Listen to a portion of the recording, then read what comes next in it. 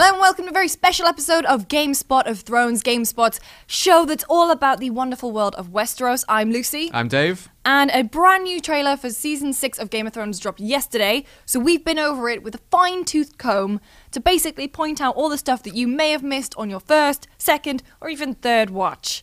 And believe me, they've packed so much into this trailer. Let's get started, but before we do, there's going to be spoilers for all 5 seasons of the show, maybe potentially Season 6 if we get our predictions right, and also all of the books so far. So be warned, okay? But let's go through this thing.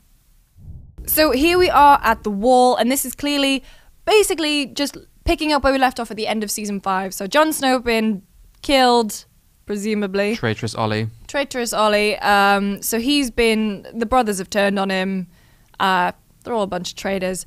We've also seen more of this clip, so if you saw on Conan O'Brien, Liam Cunningham, who plays Davos Seaworth, was on, and he had a special clip, and it is basically how this scene plays out, in that you have the members of the Brotherhood of the Night's Watch against, we have Davos, Ghost, the dead body of Jon Snow. Is he dead? I'm just going to point out the guy in the middle, because I'm getting real Benjen vibes from him. I don't know how that would happen. What do you think? Well, he was mentioned. Well, Ollie said that the way to get Jon out was to say Benjen. Can you trust anything Ollie says? But maybe was it a lie? Was he actually on his way? I mean, it's possible. He was lost north of the Wall, but I mean, we've seen people survive out there, so you know. More on that in a bit, because we've got an amazing character come back who was presumed lost beyond the Wall. So interesting to see how the rest of that scene plays out. I thought he was the man to lead us through. Jon, I'm going to rewind a little bit. Jon looks pretty dead. Yeah. And I know everyone's saying, and you know, we've all been on Harrington Hair Watch. We've been hoping that Jon's been alive. He does look pretty dead there. You can hear in the voiceover, so this is Tormund Giantsbane saying, I thought he was the man to lead us through the long night, but I was wrong. This could be one or two people. So this could be a red herring. This could be... it could actually mean Jon and the prophecy that he is this legendary Prince Azor Ahai reborn, and he was going to lead them through the long night and protect the men of Westeros against all the Whites and the White Walkers. Could also be Mance Rayder, who obviously died in Series 5, ironically at the hand of Jon. Yeah. Well, sort of. I mean, he, you know, mercy killing, if anything. Dealt the final blow. So that's quite interesting. So there's Tormund, still got the beard. So it looks Thankfully. looks here like the wildlings are mobilizing for war, which is a thing to bear in mind. But I was wrong. Here we have the pyramids of Marine. Marine, where all the Khaleesi admin goes down. But as we can see here, all the High Masters are kind of freaking out. Well, they're trying to regain control of the city now that Daenerys has vanished. So at the end of Season 5, Drogon picked her up and just took her out into the grasslands of Essos somewhere. Tyrion, as you can see, has sort of been left in charge. He's good at that. Yeah. He's been hand of the king. Exactly. I think if anyone was going to be left in charge, it would have been Tyrion. So you can hear the voiceover. Do you like games, little man? And it sounds like Ramsay. Should we play that again? Let's replay. Whoop. Do you like games, little man? That does sound like Ramsay. It does sound a lot like Ramsay. But it could be interesting to see if it's actually Tyrion that he's referring to, or a young man, you would call a young man, little man, I guess. Be interesting to see what that comes up with. So here, I mean, it's pretty obvious from the next shot who this is, but it's someone grabbing a dagger with their left hand, so it must be Jaime, right? Obviously because of the. Spill blood in this holy place. But there is a High Sparrow. You would spill blood in this holy place. So Cersei. Obviously, she's coming right off the back of her humiliation. She's been stripped naked, walked through the streets of King's Landing. So now that Jaime's back, there he is, looking very fine and Probably dapper. wants some payback. She's going to use her brother to sort of exact some revenge upon the Faith, even though it was her fault. Yeah, it was very much her chickens coming home to roost. But I don't think Cersei's one to take that standing. No. So you would spill blood in this holy place, and this is quite a nice quote from Jaime. So I'm gonna let it play. The gods won't mind. They spill more blood than the rest of us combined. Oh. So you know, strong words against the gods there. So this scene here. So this is highly likely to be some kind of Red Priestess, and we see later on in the trailer there is a new one. So we've got everyone's got one these days. Melisandre obviously is going to be in it, but this looks like a new Red Priestess looking into the fire for help. This is Khalasar. That definitely is. So this is the Khalasar that we assume is Khal Jacko. So Jacko, if you're a book reader, I think he's in the show too.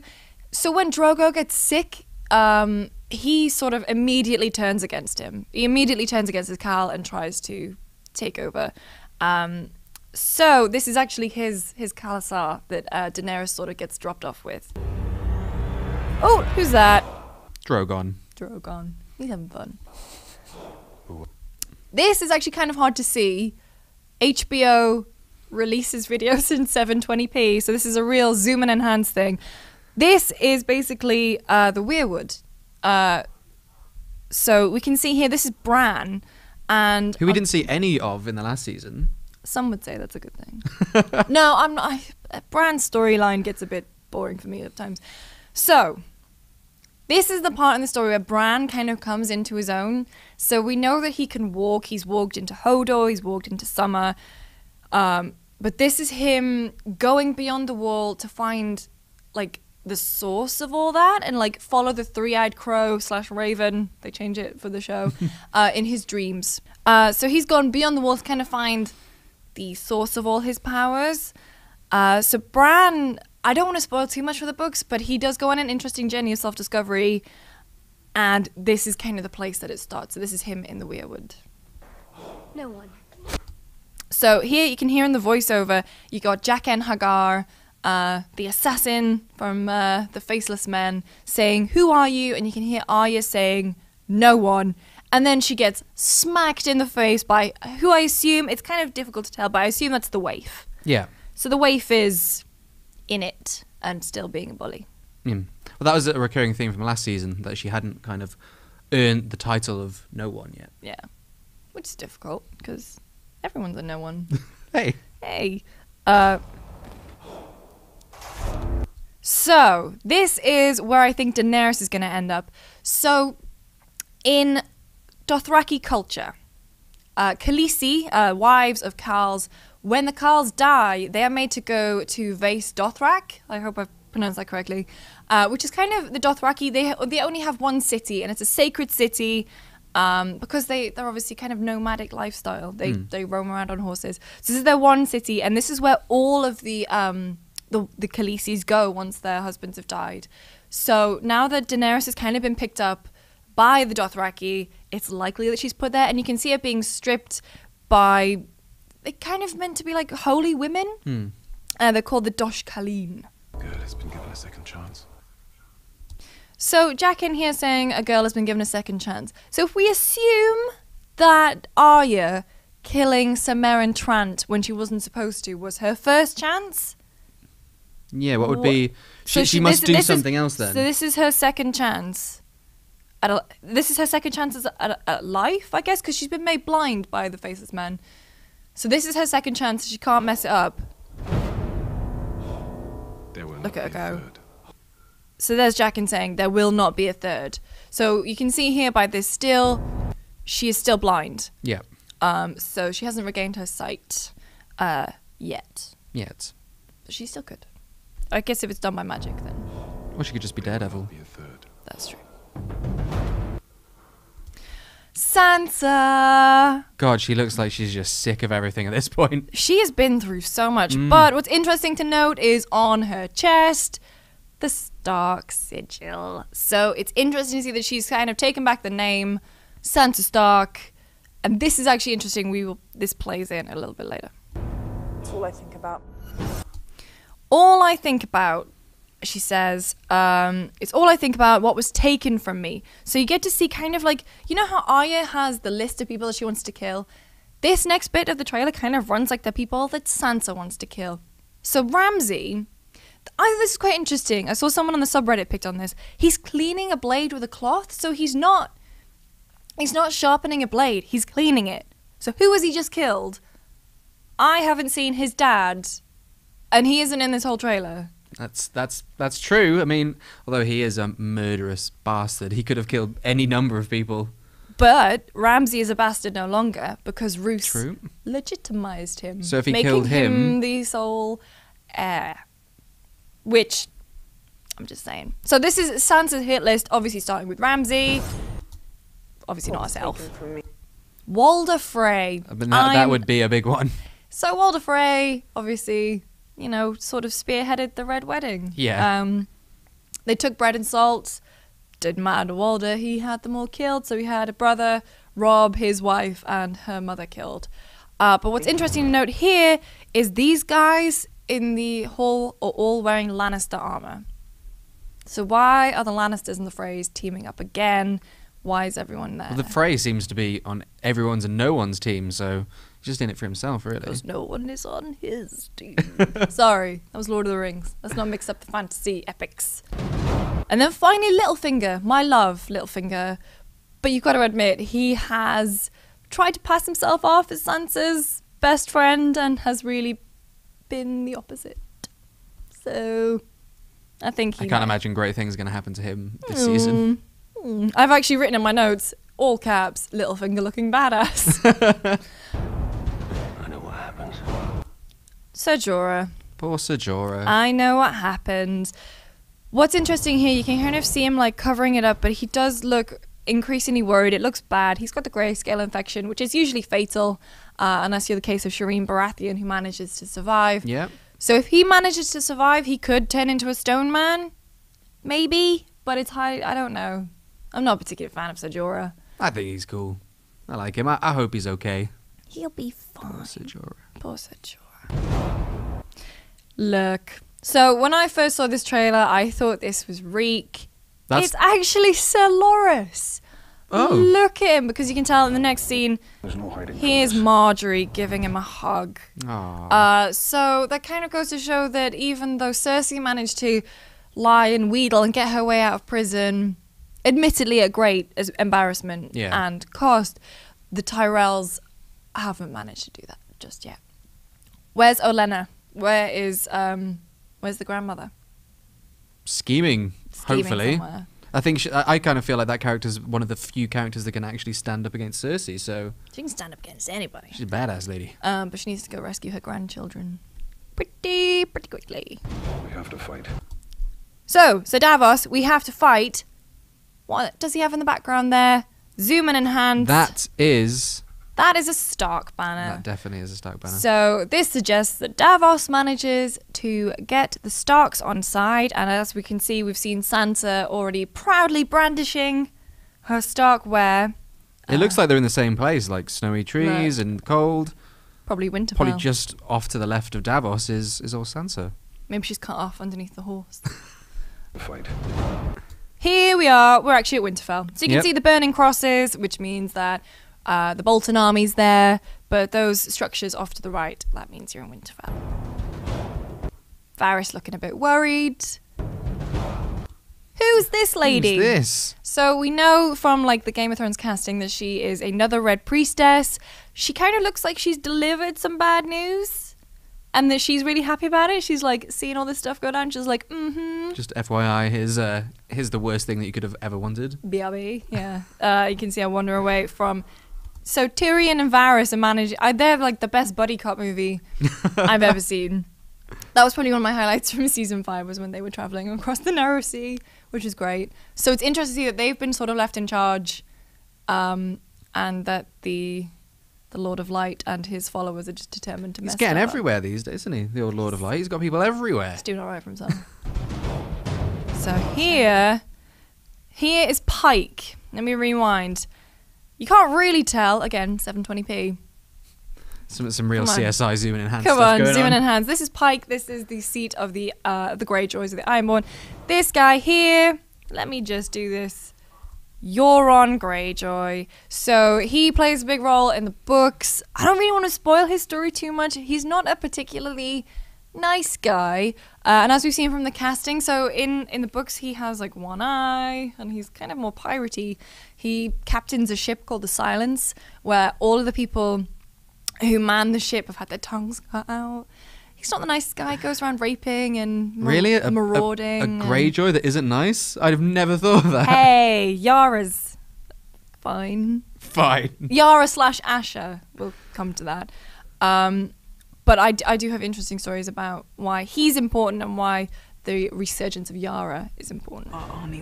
Here we've got Jaime running through like Lannister tents. You can see the guy behind him brandishing the Lannister colours. Yeah. Some kind of fight is going on. That's like a huge battalion camp of all their army.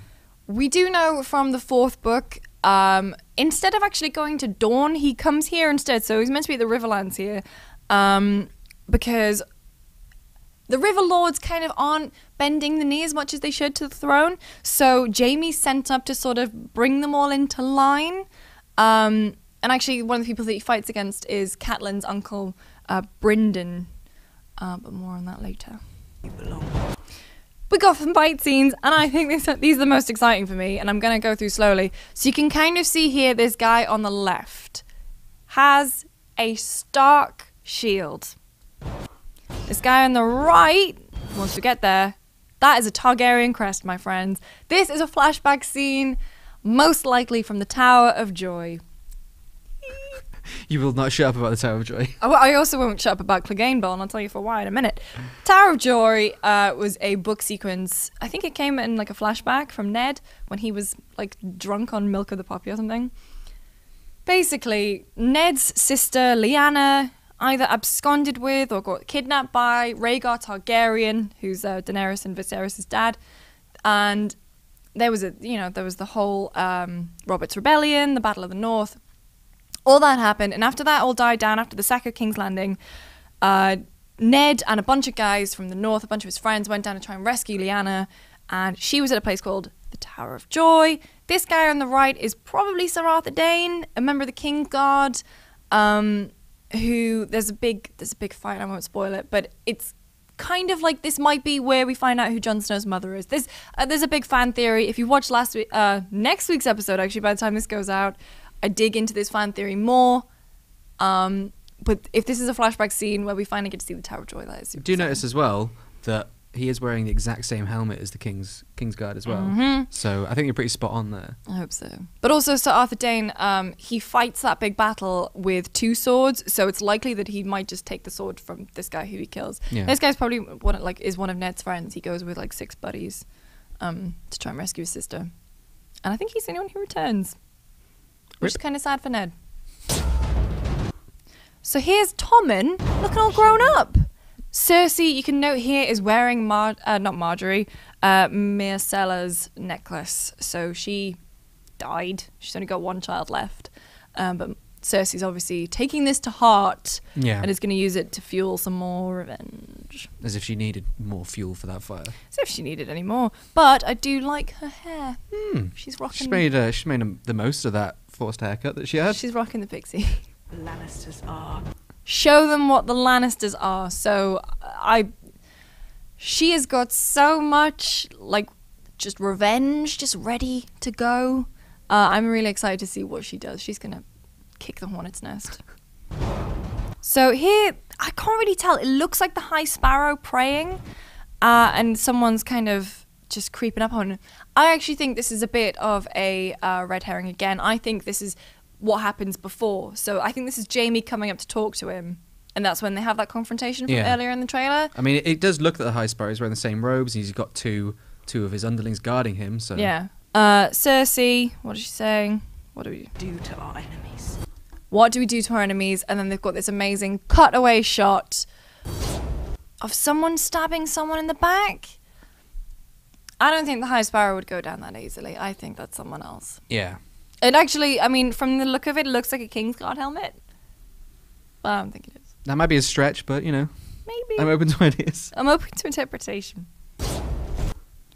Now that's a Kingsguard helmet. That's a Kingsguard helmet. That is a large one at anything. That's Sir Robert Strong. And basically, this trailer is setting up the fact that Clegane Bowl is going to happen. Clegane Bowl is where the Mountain has been resurrected by Qyburn the Meister to fight on behalf of Cersei. The Hound didn't die, despite dying off camera. He didn't die either, and he's going to represent the Faith in a big battle for the fate of Cersei Lannister. So he's been brought back, and he's been referred to as Sir Robert Strong. He's actually the strongest man in the world, the guy who plays the mountain. Yeah. So that's an impressive dude. He's impressive. So, click aim ball. Do you think that'll be like season 6's giant moment? Like, yeah. Oh, I hope so. I think on that's par with the. Stop it. Stop it. All right. Here we've got Yara Greyjoy and unnamed other. Don't know who that is. He's not wearing an eye patch. No, that could be another Grey. That's likely to be another Greyjoy, but it's likely that she's gone back to Pike. There is a whole thing in the book where she tries to become the new head of the Ironborn like family. She tries to become like a queen, but sadly they don't go for that. Here we've got, well, first of all, let's just pay real close attention to Mace Tyrell, who's wearing the floaty, feathery. I love it. So we've got Tyrells here and Lannister troops. Obviously preparing. Those troops look awesome. Yeah. Uh-oh! And turns out they're against the faith. So I think that's going to be one of the big recurring themes, is that Cersei's determined to get revenge and basically take control back from the faith, and she's going to use Jaime in his position in which to do it. If it's the Tyrells going up against them, then I guess they want the Marjorie Tyrells. and co. Yeah, that'll be the only reason. That's pretty good. That'll be the only reason the Tyrells are going for it, is because they've got Marjorie and Loras locked up tight. The real war is between the living and the dead. This is quite good. They actually show quite a lot of the Night's King. This is a really interesting point to notice, because Davos, so I mentioned earlier, Davos and Sansa teaming up. So you can see Davos here is at House Mormont, so like Jorah Mormont. But the thing is, we actually find out in, I think, series 4 or 5, that the Mormonts are only are bannermen to the Starks. And Lyanna Mormont, who's like this 10-year-old girl who is in charge of the whole house because, everyone keeps either dying or being involved in the slave trade. So she's in charge of the house. And when Stannis writes to them to ask for his support, she sends them a note saying, Bear Island knows no king but the king in the north, whose name is Stark. So if Davos and Sansa team up, and that's how they get the Mormonts on side to fight for them, that all ties together neatly. That's very neat. Neatly with a bow. So also Sansa and Davos, which are like dream team. I'm getting so excited about this series. I've literally just written in my nose, someone getting bitch slapped. We don't know who this is. But you can see the Night's King doesn't seem afraid of fire. No, which is worrying because that was originally like the only thing that would work against them. So doesn't seem afraid of fire, and the obsidian dagger dragon glass didn't work either. Not looking so good for the humans. So here we have someone going across the sea. So I don't know, I did see on Reddit someone said that like this could be Sam being seasick. I actually think this is Sam finding out about the mutiny, which is quite sad. And you can see Gilly comforting him. But Sam's on his way to Old Town to train to become a maester. He's probably going to blame himself because he wasn't there to protect Jon. It's his own fault. He should never have gone. Here, I'm going to rewind a little bit. Not because... I don't know. No, so here we get to see Yara Greyjoy, and we know that she's in Volantis. So this lovely lady that she's making out with, has a tattoo on her cheek. That is the sign of a whore in Volantis. They are made to get that tattoo. So when Euron becomes king, Euron becomes king. Well, head of the Ironborn, basically. He wants Daenerys' dragons. So he sort of sends people out there. So this kind of suggests that in the show, at least, they've sent Yara, or she goes by herself to try and find Daenerys. And gets sidetracked along the way. I mean, who? Yeah, no, I mean, This guy actually caused me quite a lot of trouble to figure out who he was. Really? Yeah, because it's actually not that obvious. He's just an old guy. But he's actually the three-eyed crow. So... he is the guy that Bran keeps seeing in all of his dreams. He's actually a legitimized bastard, a legitimized Targaryen bastard, son of Aegon IV. So, like, a long time ago. He's actually very, very old. He becomes the Lord Commander of the Night's Watch, and then one day he goes out ranging beyond the wall and gets lost, and he's presumed dead. A lot of people get lost up there. It's pretty dangerous. His name's, Brynden Rivers, before he got legitimized. Or he's also known as Bloodraven. He's meant to have a big port wine stain on his cheek, like a birthmark. Well, you never know. It could be hiding. It could be hiding. It's there. meant to be quite big, and it's meant to look like a raven. That's where his name, Blood Raven. Sorry. But he is actually the guy who ends up teaching Bran about his gifts, about how to warg, skin changing, and green seeing, which is being able to sort of use nature to see, like, look into the past and Bran the druid. Yeah, basically Bran's a druid. Tormund Giantsbane. What a freeze frame of him. But right, so you see that flag is House Hornwood, who are the bannermen of the Starks. So obviously Davos gets the wildlings together with the Starks in that battle. But then that guy... It's a very blurry guy. It's a blurry guy. I can't just point to every single man and say he's likely to be a character who we thought was dead, but it could be. Looks a bit Stannis-esque. The hype will never die. He's a guy with short hair. I miss Stannis. Flying a different banner. Shush. So this is obviously some battle. Sansa she looks a bit worried there. That's a shot of her we're kind of used to seeing there. Yeah. So here we've got Arya fighting against the Waif. God, Arya's turned into a badass. Oh, she's such a badass. Look at that flip. Flip. Boom. Here we have another battle going on. We've got Bolton banners this time around. So we've got the Flayed Man. So this is obviously one side of the siege. And we know who's on the other. Boom, there he is. I love him. But where's his dad, like you said? Where is his dad? Roose hasn't been around. Where you at, Roose? The thing is, someone noticed on the internet, as always is the way, there is an Umber flag flying here. Really? House Umber. So House Umber actually, you know when Bran and Rickon escaped? That's where they went. Well, that's where Rickon went. Ah. Rickon was taken there by the wildling lady, Asha. Is that it? They changed the names around from the book to the TV show. Yeah, I think we know who you mean. So she was actually told to take him to House Umber. Wow, is he going to be back then as well? Doing? Battles. So, quickly gone past it. Cersei and probably Jaime? It looks like Jaime's hair and build, I guess. Wow. I mean, she's a busy lady. She does have a certain affection for her brother. For her brother. And as well, like if he had actually, you know, gotten done everything that she wanted, she is likely to repay that with him. Yes, that's how she likes to say thank you, I think. Here we've got the Sons of the Harpy being more of a nuisance, so it looks like they're killing more masters, just being Or could jerks. this also be a flashback to see what happened to the rest of Daenerys' crew after she was taken away by Drogon? Yeah, that could be this is where we left off in Marine. That's a good point. Oh, there's Reek. There's Reek. Looks like he's being comforted, probably by Yara, his sister. There is, I imagine they'll meet again. They do meet again, actually, in the books. So, right, Pod and Brienne. So you know how I was all excited about Clegane Bowl? I'm going to talk about it some more. So in A Feast for Crows, Brienne and Pod make their way to the Riverlands to see the Tullys. You can see it's the Tullys because there's the banner in the background. And Brienne is on her mission to try and find Sansa.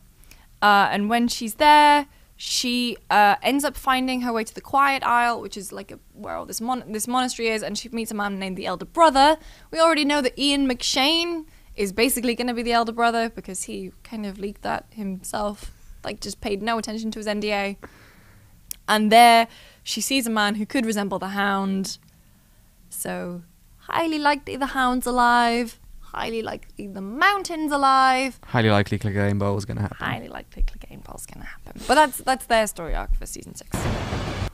So here we have the Mountain just like totally ripping the face off a member of the Faith. With his own chains as well. So clearly Cersei's got him just doing her dirty work for him.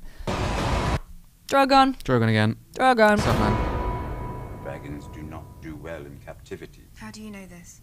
That's what I do. I drink and I know things. Best line of the trailer. Best line. So we know that Daenerys is obviously out of the picture, at least for the moment, because Tyrion's drinking again. And I just sort of love that she's got this small council who's just been left to pick up the pieces of a place that don't want her or her friends Of in. utter ragtags as well. Utter They've all been ragtag kicked out of their own homes. Also, one of them is just a translator. She's like leading a city now. That's quite the promotion. So, but I will talk more about this kind of role that Tyrion's found himself in, because it looks like they've sort of blended him with another character from the book that they've already said that they're not putting in. Battle scene. We've got some banners. It's a lot of banners. Potentially Mormont, shields of Bolton. Yeah, flayed man on the shield. Flayed man on the shield. So this is this big, the Battle of the Bastards, I think is so someone referred to it online, which I quite like. Yeah. Wildlings. Who's kidnapping Pod? Hang on, let's rewind this. That didn't look like no heart. You can kind of see his neck. Everyone is kind of saying this could be Bronn because of the gloves. Bronn wears those gloves. Yes, that's very true. He does wear the fingerless numbers. People wear gloves. It's cold. I don't know. It could be Bronn. It could be. 1-1.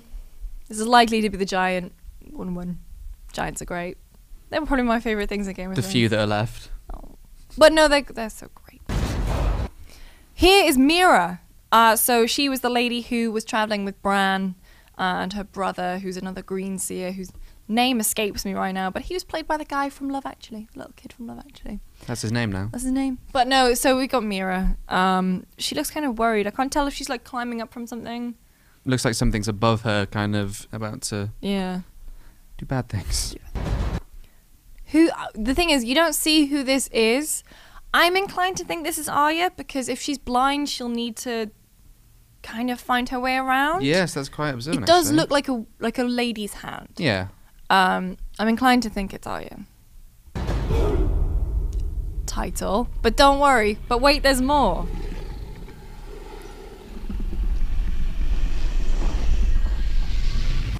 Gonna stop it there. Oh, damn. So you think Tyrion's gonna die? Tyrion's not gonna die. No, of course not. Tyrion can't die. People will riot. George R.R. Martin said that Tyrion's gonna be the one to basically last until the end, so he's never going to be in any peril. But what's quite interesting is in the book there's a character called Quentyn Martell, who is the son of Prince Doran Martell, off of Dorne, and he's sent all the way across the Narrow Sea to find Daenerys Targaryen to bring her to Dorne. Quentyn sadly doesn't. This is actually quite, what happens. He thinks that because he's got a little bit of Targaryen blood in him that he can just ride a dragon all the way back across to Westeros. That does not happen. No, poor naive little man. But it's interesting to see what they've done with this shot. Because you can kind of see his silhouette in the flame. Yeah, but I think it'll be fine. No, yeah. Tyrion will live forever. Tyrion will live, and then April 24th, 9 p.m. on HBO. Or stream it on HBO now, but we're in England. We can't do that. Alright, so that's everything that you may have missed from the Game of Thrones Season 6 trailer number 2. They fit so much They snuck in a lot. Like, I watched it 2 or 3 times, and until I'd sat next to you, watching you pick apart every frame, it's quite amazing how much they snuck in there. I'm so excited. I also kind of like it because they've given out quite a clear roadmap for how 6 is going to go, which as a book reader is quite comforting, because obviously they've deviated so much. But we'll find out more obviously when the season premieres on April 24th. For more on Game of Thrones, make sure you tune in to GameSpot of Thrones. All men must subscribe. So make sure to follow us. Dave? I'm at Irregular Dave. I'm at Lucy James Games, and we'll see you next time.